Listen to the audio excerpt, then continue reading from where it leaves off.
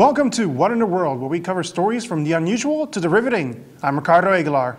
And I'm Catherine Smith. Let's get started with our first three stories for today. Finally, after all this time, the mystery of the Garfield phones has been revealed. These handsets have been showing up on French beaches since the 80s, with locals constantly cleaning up. Recently, it has come to light that the phones came from a metal shipping container in a deep cave, which is usually inaccessible by the tide. However, the container was found empty. The phones themselves have been made into a symbol of plastic pollution over in France. A man in Florida tried to get out of work by calling 911 and claimed that he was robbed. The man did not want to show up for his 11 a.m. Hardy shift, so he told officers that two armed suspects stole his money, threw his phone to the ground, and drove away from the scene. It did not take long for authorities to figure out that the crime never occurred, and the man was charged with misuse of 911 and knowingly giving false information to law enforcement. In South Carolina, a man decided to spray Axe body spray into his mouth to hide the alcohol on his breath. Authorities pulled him over on the interstate after the man passed them at a very high speed. The man was still visibly spraying the product into his mouth when the deputy arrived. 10 out of the 12 bottles of beer were found empty, with an open bottle in between the driver's leg. It did not take long for him to be arrested for driving under the influence.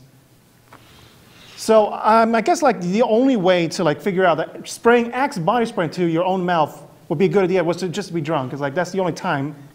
I guess that would be the only idea that you could have when you're drunk. I don't understand why you would want to put something like that in your mouth. I think that he had this idea and concept that it smelled good, so therefore that if it smells good, my breath will smell good as well. To me, that just seems like a huge, huge mistake. No, because of those kind of sprays, those air fresheners or those deodorant sprays or anything like that. Yeah, they smell good, but when you accidentally get a bit of it in your mouth, it kind of tastes terrible there. So I was imagining him constantly spraying that into his mouth, you know what, he goes just accepting whatever bad taste it has just to get the smell off, when clearly that's not going to help him anyway. I'm just wondering if it tastes as bad as it smells, because that can't be interesting at all to be able to confront as a police officer. That's for sure. Especially, yeah. So anyways, well, we're taking a quick break. Stay tuned.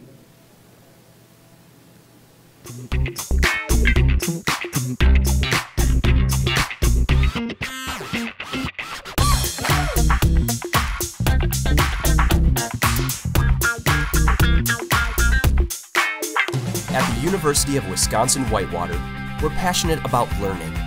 Our talented faculty members blend teaching with research, creating hands-on learning experiences for students. Warhawk Pride thrives at UW-Whitewater, where student-athletes excel on the field and in the classroom, where diversity is celebrated. A tradition of excellence. Find your passion here.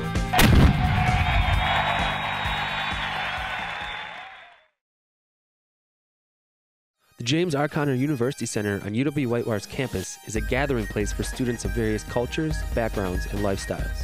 The UC is a great source for information, campus tickets, meetings, entertainment, food, gallery exhibits, workshops, and all of your hot card needs. Whether you're looking for a place to study between classes or just a place to hang out with friends, the UC is the place for you.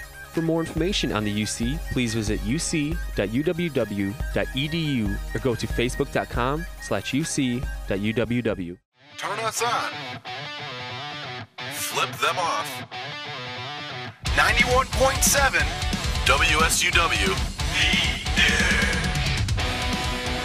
91.7 is a student-run radio station serving the Whitewater area with a variety of original programs, live sports broadcasting, community events, and more. So turn us on. 91.7 FM. Or stream us live at 917theedge.com.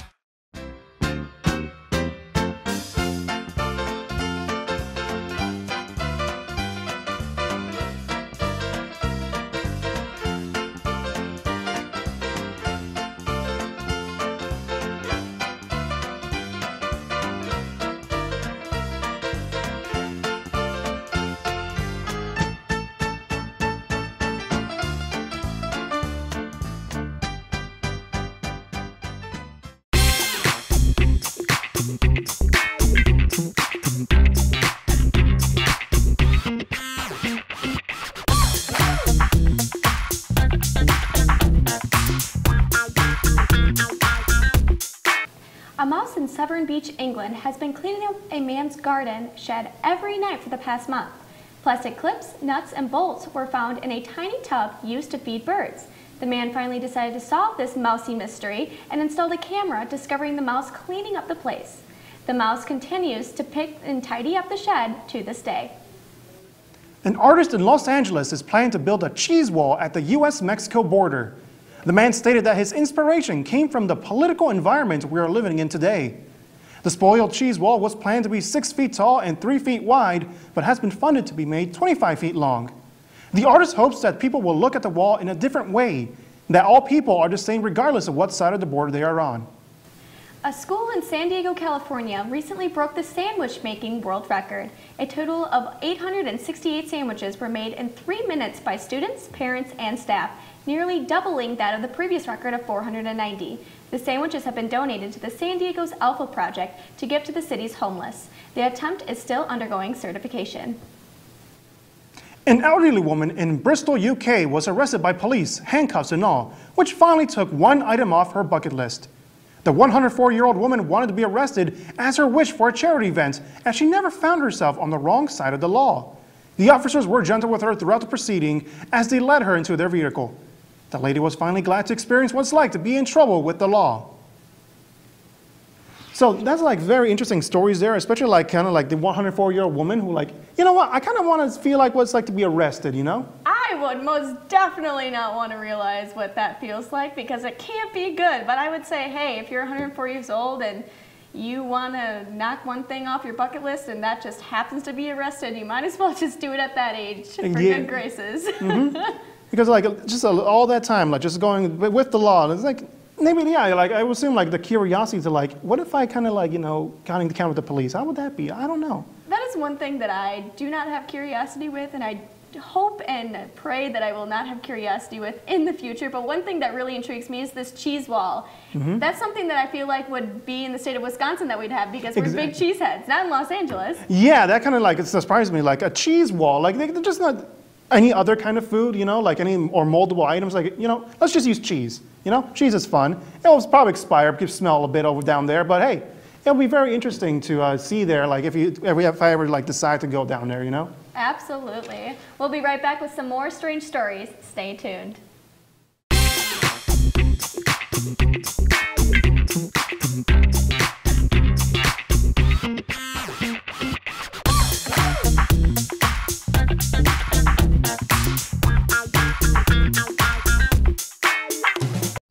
Are you bored on campus? Then come down to Warhawk Alley in the University Center. We have everything you need to take a break from your studies and have a great time. So come blow off some steam with our air hockey, darts, foosball, video games, 8 top-of-the-line Brunswick pool tables, and our 10-lane bowling alley. We have nightly specials, blacklight bowling, tournaments, and tons of chances to win prizes. For more information or to set up a reservation, call Warhawk Alley at 262-472-5681. Here at UW-Whitewater Intramural Sports, we have a motto: a sport for everyone and everyone in a sport. Come on!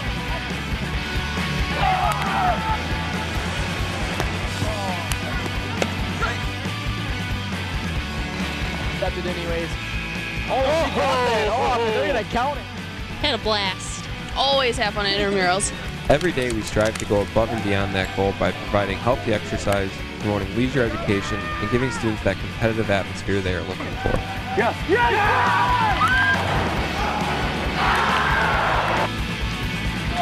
Yes! It's exciting. Brings me back to those high school days with Friday Night Lights. With our 25 different intramural sports offered, we guarantee that we have a sport for you. Go to our website and find your sport today.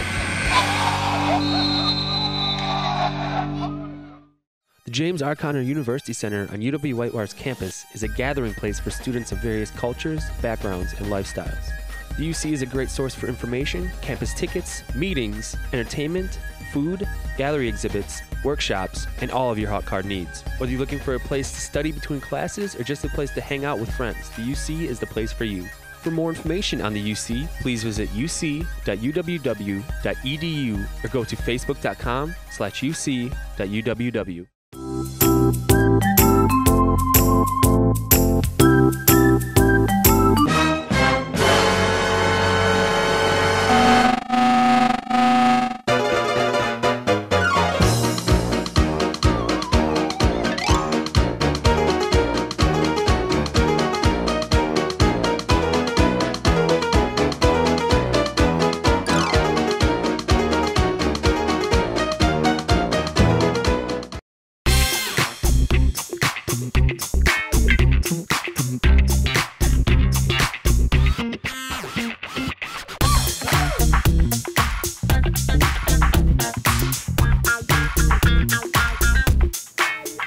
ancient royal charter document dating 800 years has been found by accident in Durham, England.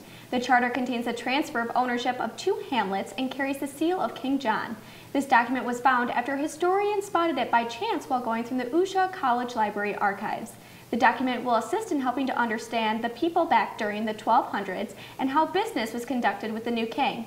Less than a dozen original charters from King John's first year were found before this discovery. A rare first edition of Harry Potter and the Philosopher's Stone was sold for around $90,000. The book is among one of 500 initial printings and contains a few mistakes, such as a misspelling of the title on the back cover. It even includes an autograph from Rowling herself. The record sold price for one of these books was around $400,000. That's all we have for you today. Thank you for watching. We'll see you next time on What in the World.